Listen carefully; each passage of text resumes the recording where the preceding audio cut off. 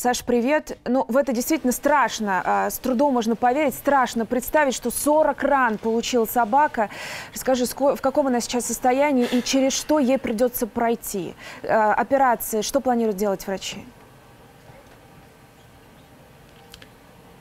Да, Оля, приветствую тебя. Ну, обо всем по порядку. Сначала хочу тебя познакомить с этим очаровательным парнем. Вот он, посмотри, пожалуйста. И зрители наши тоже посмотрите. Это тот самый черныш, настоящий герой. Находится он сейчас в Гатчине, в ветеринарном центре «Витовет». Здесь его приютили, здесь, собственно говоря, врачи за ним ухаживают. Действительно, перенес он уже сложную операцию. И сюда попал, конечно, по очень нехорошей причине. Очень грустная история, трагичная у этого пса. Расскажу, чтобы сразу всем все было понятно. На самом деле родными он может считать просторы Ладожского озера. Там есть поселок с одноименным названием, так и называется Ладожское озеро. И вот, собственно говоря, там черныш и обитал. И в свое время попалась ему, ну, можно так сказать, спасительница, настоящая бабушка местная, его и других собачек бездомных. Начала как-то за ними ухаживать, начала их подкармливать. Некоторых собак, кстати говоря, даже она стерилизовала за свой счет. Тут настоящая такая пожилая зоозащитница. И, собственно говоря, черныш был вот под ее внимательным взором. Но потом получилось так, что бабушка переехала в другой поселок за 10 километров, вот этот поселок Ладожское озеро. Но, кстати говоря, продолжала кашки варить, продолжала ездить к себе в Ладожское озеро, в поселок, и кормить в том числе и черныша, и других собачек.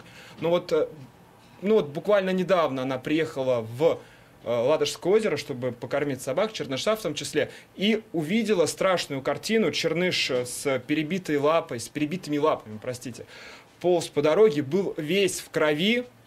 И действительно очень она сильно испугалась. Поначалу подумала, что машина сбила черныша, но потом выяснились страшные подробности.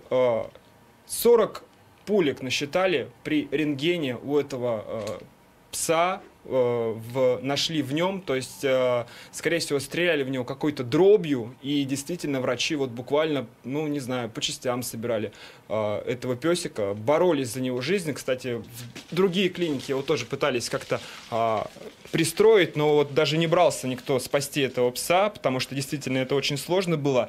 Перенес он операцию на переднюю и заднюю лапу, и, собственно говоря, 2 часа она длилась, и вот сейчас он, в принципе, в хорошем состоянии. Понятно, что нужно какое-то время, чтобы была реабилитация, чтобы песик встал на ноги. Сейчас ему очень сложно стоять на ногах, потому что понятно, что 40 пулек в теле – это, ну, не шутки, это очень серьезно. Ну, очень повезло этой собаке, чернышу. И, собственно говоря, вот подробнее именно про то, что сотворили медики, какое чудо. Вот давайте поговорим с Валерией. Валерия, здравствуйте.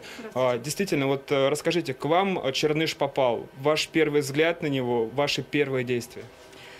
В наш центр животное попало в очень тяжелом состоянии. Оно было обезвоженным, была очень низкая температура. Мы провели диагностическое исследование, и с помощью рентгена, как еще раз повторюсь, было обнаружено множество огнестрельных ранений, открытые переломы с некрозом тканей, то есть это был уже старый перелом.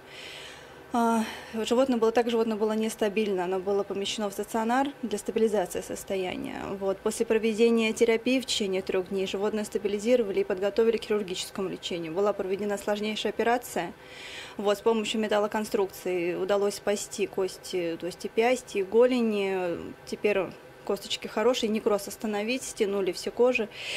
Вот, и собака сейчас в данный момент находится в стабильном состоянии, она сама уже кушает, сама пьет, ходит в туалет, ну, под себя, конечно, так как не может стоять, потому что очень неудобная травма, с одной стороны произошло все, с левой. Вот, мы помогаем его стабилизировать, потому что он без помощи специалистов в данный момент просто пропадет. Ну, вы на самом деле очень большие молодцы, потому что действительно вот так вот собаку по частям собрать, это очень сложно, особенно после того, что черныш пережил. Вот теперь, по сути, остается одна очень важная вещь. После того, как черныш станет на ноги, нужно найти этому песику дом, и вот в этом помогают в этом случае зоозащитники. У нас есть Марина, которая готова с нами пообщаться. Марина, здравствуйте. Вот действительно, как этого песика, черныша, пристроить в хорошие руки, именно в хорошие. И ведь есть особенная специфика, да? Ведь это не просто пес, которого можно там взять. ну, сами понимаете, какая страшная с ним история произошла. Да, есть проблемы по этому поводу, потому что пес не приучен ни к поводку, он к вольной жизни привык, он достаточно пугливый. И, конечно, после случившегося я очень надеюсь, что он сможет доверять людям, но в идеале, конечно, ему найти дом частный, да, с участком огороженным, но, конечно, не в будку. После таких травм ему будет очень тяжело, да, на цепи сидеть и в будке. Вот. Ну и, естественно, ответственного хозяина, чтобы он снова не оказался на улице. А через сколько примерно вот можно будет забрать черныша домой, если вдруг появится какой-то хороший хозяин? Ну, мне это сложно сказать. Наверное, где-то это через месяц, потому что там еще предстоит манипуляция снятия конструкции металлической. После этого еще период какой-то восстановления. Да? То есть, в принципе, его надо все равно в чистом помещении, это не на улице. Там перевязки, наверное, там что-то надо будет, какой-то медицинский уход небольшой, несложный. И, в принципе, перспективы, что он будет ходить, он будет, ну, не совсем полноценный, конечно, пес, но, в общем-то, другом. Ну, и знаете, мне кажется, если будет ласка и будет забота, то все будет хорошо у черныша. Вот такая история, на самом деле, очень трагическая. Вот действительно, мы тут с людьми общаемся, и с ветеринарными врачами, и с зоозащитниками. Все очень сильно за черныша переживают. Мы вот с нашим оператором Сашей тоже с ним очень подружились, пока готовились к прямому включению. И очень хочется действительно, чтобы пес попал в очень хорошие руки, особенно на фоне вот тех страшных историй, которые почему-то все чаще стали происходить. Это и Липецк тот же самый, и Гатчину, простите, конечно же, Кингисепп можно наш вспомнить, тот же самую историю страшную с голубями. И Хабаровск, вот тут мне тоже подсказывает. Тут, Оль, как ты считаешь, все-таки должен ведь найтись хороший хозяин, который примет, возьмет к себе домой черныша?